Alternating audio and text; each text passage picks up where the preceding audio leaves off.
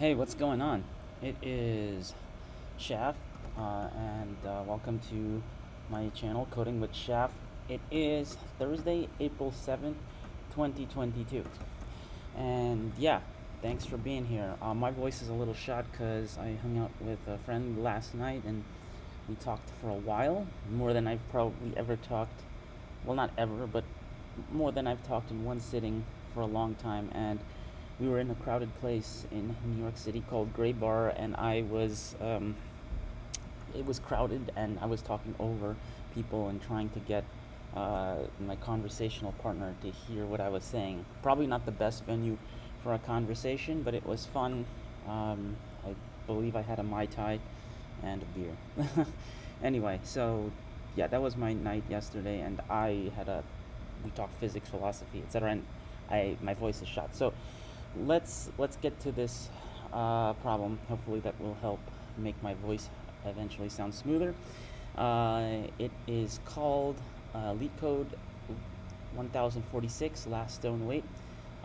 This is the daily challenge problem, and I definitely like this problem. And to be honest, it was a problem that I was afraid of for a while.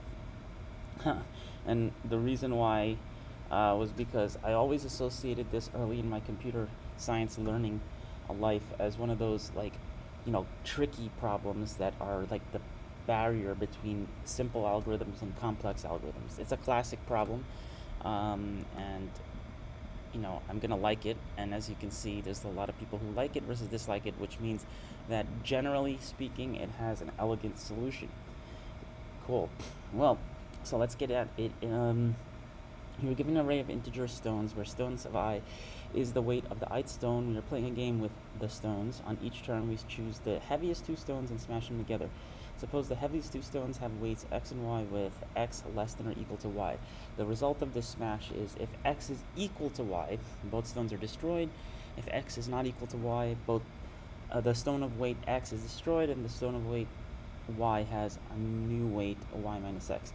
At the end of the game, there is at most one stone left. Return the smallest possible weight of the left stone. If there are no stones left, return 0. And here is your example, 2, 7, 4, 1, 8, 1, 2. And so what's happening is the two largest stones are picked, 7 and 8. And then if they are larger, return this to the array. So 8 is larger than 7, and their difference is 1. So you put 1 back on the array. This is what your array looks like. 4, 2 is the next largest 2. Subtract those 2. You put 2 back on the array. 1 minus 1 is 0, and what's left on the array is 1. Okay. So basically, the two steps are,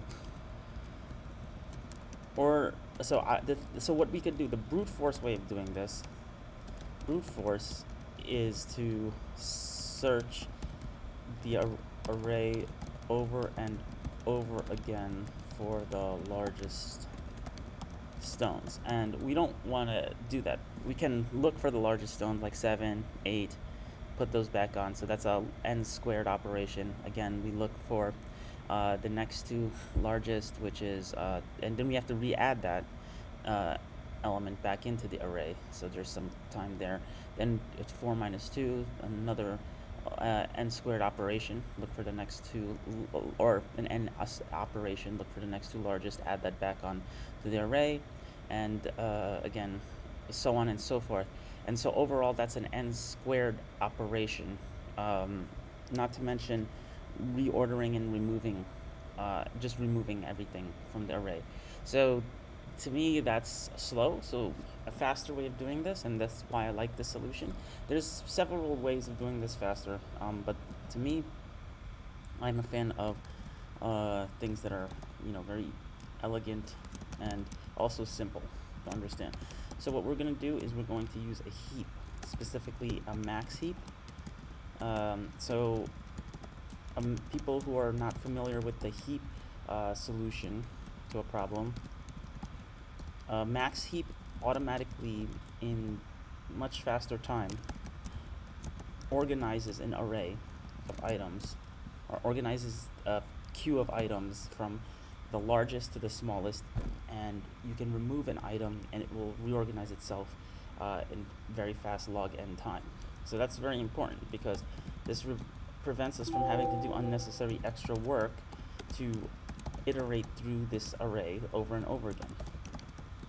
So removal, the hallmark of the heap is the ability to remove things efficiently and add them efficiently to the data structure. So basically, this 8, 7, 4, 1, 2. We have 8, 7, 4, 1, 2, 1, 1. When we add the elements, then we remove these top two, right? And then this becomes, we just pop this off, the top two off, 4, 2, 1, 1, and we re-add the difference, 1. This automatically gets sorted, and this happens in, this re-addition happens in log n time. Okay, so you can imagine if you're re-adding on every iteration until the data structure is down to 0, you just have n log n operations. Okay, and remember, it's always putting these max values when it reorders back to the top of the heap. So that's why this is a good data structure for this problem. So now we're adding the elements to the heap.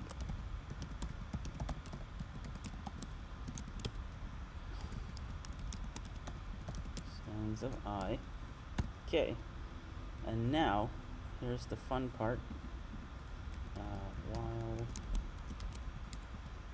Now this is where we're going to actually do the calculations to return the problem. Remember, we want to iterate through this priority queue, right? And we want to update this priority queue if our condition of the top two elements being their difference being non-zero holds. Okay, their positive difference. So this is, I'll explain this in a second. This should be it. Poll minus pq.poll. Okay.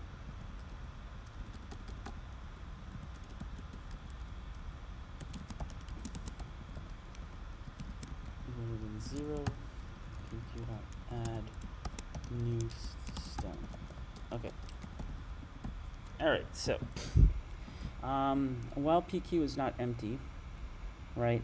So as there's still stones in this array, what we want to do is we still want to iterate through it. Okay, if the size is of the priority queue is greater than 1, right? Then we do this: new stone int new stone equals pq.poll minus pq.poll. If new stone is greater than 0, pq.add new stone. Yeah, okay, and then if it's not, then we just return the last. So this will be that difference at y minus x mentioned here.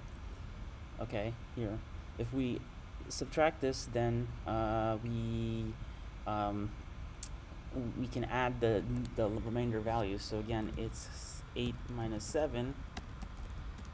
Minus 7, that is 1, and that's added to the priority queue. Okay, so let's first try to run this and see how this works. Hopefully this code makes sense, and we submit this. Okay, now let's try something.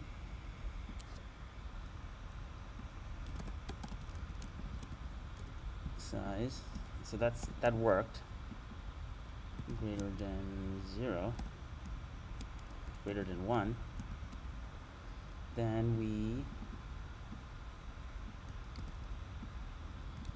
okay,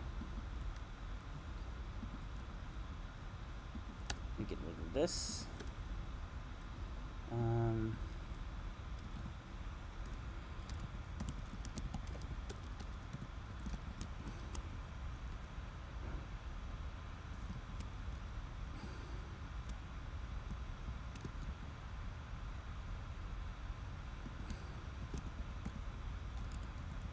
Let's see. Let's try being a little fancy here.